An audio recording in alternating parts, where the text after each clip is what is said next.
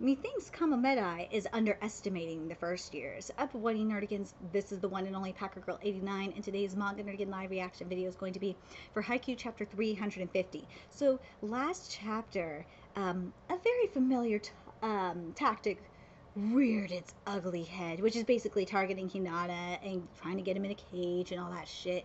Well, it definitely ain't working right now. It was for a minute, but it ain't working right now. But what they're doing is really interesting because instead of targeting like Nishinoya, for example, which was what Nakoma did for a minute, they're targeting Azumine instead, and poor Azumine is just fucking up. Oh god. But anyway, let's get to this chapter and see what happens next. Gently, lightly, stubbornly, fast, high, strong, and this chapter is titled Freedom and Restraint. And the score's tied at 13, back and forth. Kamomedai wants to ride their momentum, but Karasano's first years won't let them. Don't the first years take all the cool parts? It's all good. No helping stuff like that one. Let's just focus on getting the ones we can get. Yeah. Okay, nice kill, Izuru. So the score right now is 13-14 Kamomedai, and the rotation right now is Hakuba is serving. Then we got Hiragami rotating with Kanabayashi and Hoshimi in the back, and then in the front we got Suwa, Besho, and Ozawa in the front, and then on our side we got Tsukishima, which for Dade I am still waiting for the Tsukishima Besho roast. I swear, it needs to happen. Seriously, it's driving me nuts that hasn't happened yet. But anyway, we got Tsukishima, Tanaka, and Kageyama in the front. In the back, we got Sawamura, Azumine, and Hinata rotating with Nishinoya. So now it's Hakuba's serve. All right, let's see. Woo! We got it back. Yes, we got our point back. Got it! And now the score is 14-14. That 2-meter guy looks intimidating, but his serve was pretty normal. It might be that he hasn't really played volleyball that long yet. There aren't a lot of boys volleyball clubs in middle school. So now we got Kageyama serving, and then it's Hinata rotating with Nishinoya and Azumine in the back, and then Tanaka, Tsukishima, and Sawamura in the front. And you motherfuckers at Manga Stream put Azumine twice, which was dumb. No. And the opposite side is basically the same.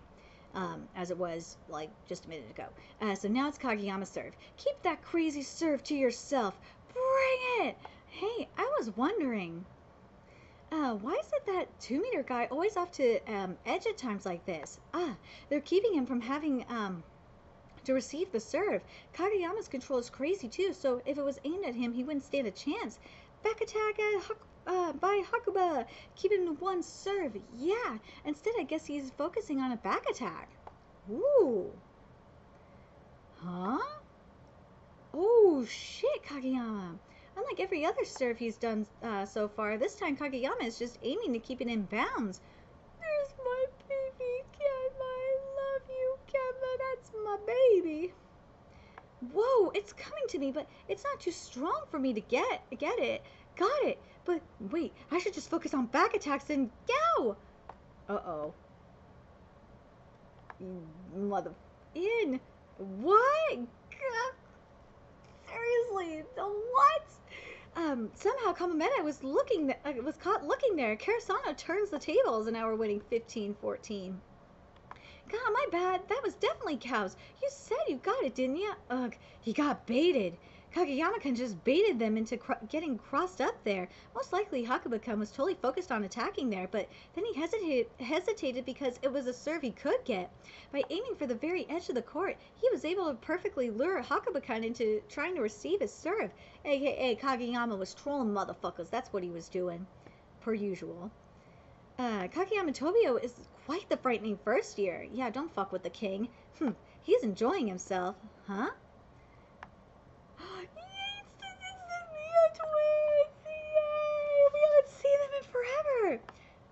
Tobio-kun, I was thinking he was a hard-headed, serious little goody two-shoes.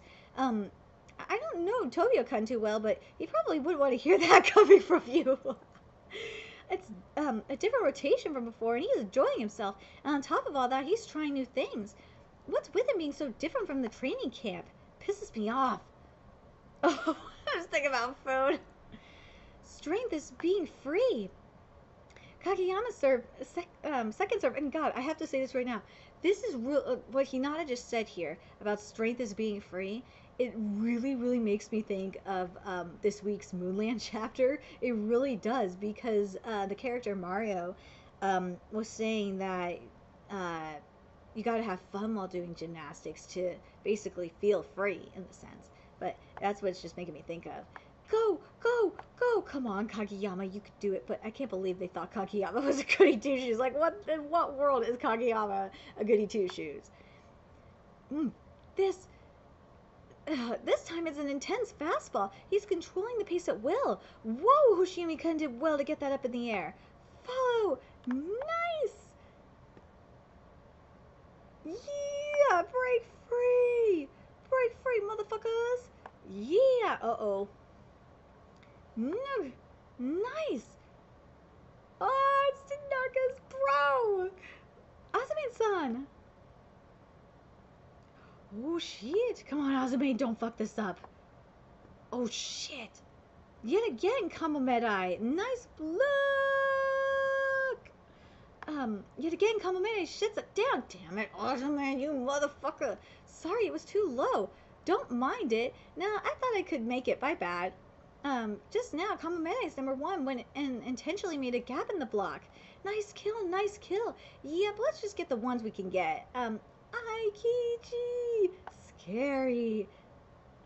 This is a huge chance to change the flow. A chance my teammates made for me. I want to decide it here no matter what. I have to finish it. You want to rise to everyone's expectations and raise everyone's spirits. The eloquence expressed by his back. Don't crack here, Ace.